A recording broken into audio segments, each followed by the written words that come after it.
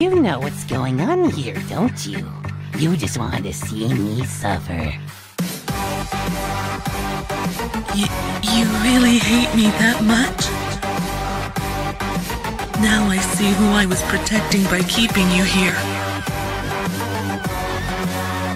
Not you, but them. Halt, human! I, the Great Papyrus, have something to say. Your life is going down a dangerous path. But still, I believe in you.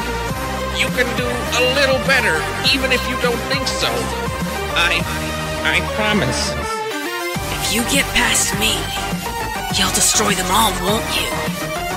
Monsters, humans, everyone. Vanquished in an instant. But I won't let you do that.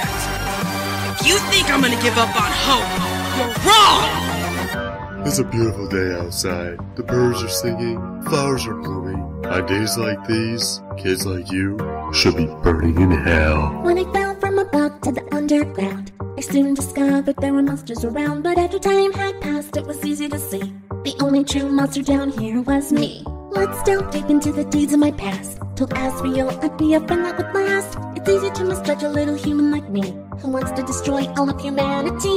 He absorbed my soul all according to plan. Now no one could stop me, not monster or man. But Asriel failed me way back when, and with your help, Brisk, I can try it again. Let's erase the underground, all our fears and horrors come true. Let's erase the underground, and not a single soul gets through. Let's erase the underground. Erase the underground. Let's erase the underground. Erase the underground. All our fears and horrors come true. Let's erase the underground.